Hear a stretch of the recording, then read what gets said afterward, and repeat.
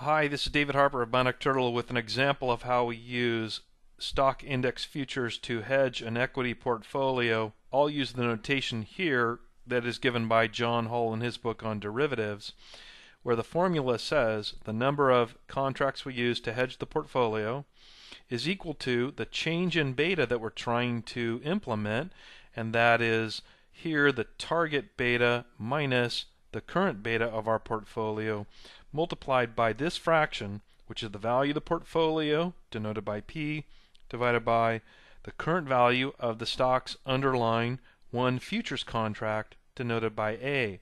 And so, for example, if I assume my portfolio is worth $1 million and it has a beta of 1.4, so that that's its measure of co-movement with the overall market, or its sensitivity to systemic risk.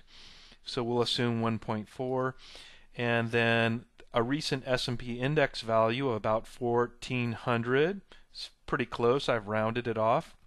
And then we need the value of a single S&P futures contract, which trades on the Chicago Merc. Two kinds of contracts, a mini, but this is a standard where the price of a single contract is $250 multiplied by the index. So then we only need to select our target beta. Currently, the portfolio has a beta of 1.4. I'm going to use 0, which means that I'm aiming to hedge perfectly the portfolio. And so I can then use this formula and say the number of contracts is equal to, open parens, the target beta of 0 minus the current portfolio beta of 1.4, close parens, multiplied by the portfolio value of $1 million divided by, now I just need A, that's the value of one futures contract. In this case, it's the index multiplied by $250. That's per contract. We don't decide that. That's part of the standardized specifications of a futures contract on the Chicago Merc. So I'll close parens, and now with that formula I've implemented this here, and it gives me -4 is the number of contracts that I want to take a short position in. So it's negative, so we know it's a short position. If I take a short position in 4 contracts, I will fully hedge the portfolio. I should say under a very stringent, unrealistic, simplifying assumption, and that is that this perfect correlation implied by the beta of 1.4 is going to, if that was true historically, that it's going to apply going forward. There's the implicit assumption here is that the perfect correlation we assumed historically is going to be maintained going forward. That's not going to be realistic. So ultimately, this isn't realistic and it's just an approximation. But that said, let's just look at an example I'll show you here of how that would work for us.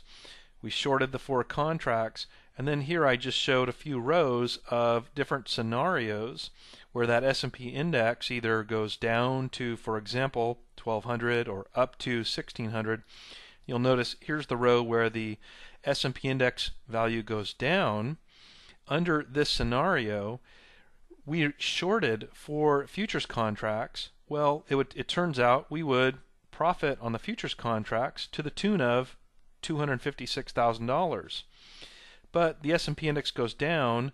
Our portfolio has that beta of 1.4. Again, we're going to assume that that relationship is going to be maintained, so our portfolio is going to drop as well.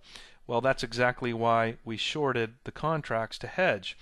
And under this scenario, the gain on the futures is going to more than offset the loss in the portfolio, and we'll end up at $1,040,000, which happens to be the original value of the portfolio of $1 million plus 4%, which is my riskless, my assumption for the riskless rate. And you can see, regardless of the scenario I plug in, the total value of the portfolio is $1,040,000. So the perfect hedge does hold up.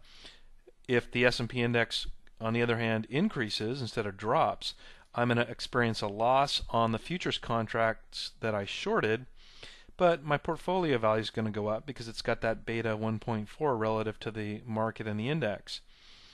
And so the gain in my portfolio is offset, but not fully offset by the loss on the futures. But in either case, I have a totally hedged portfolio under that simplifying assumption that perfect historical correlation is going to be maintained going forward. So hopefully it's a helpful example. This is David Harper of the Bionic Turtle. Thanks for your time.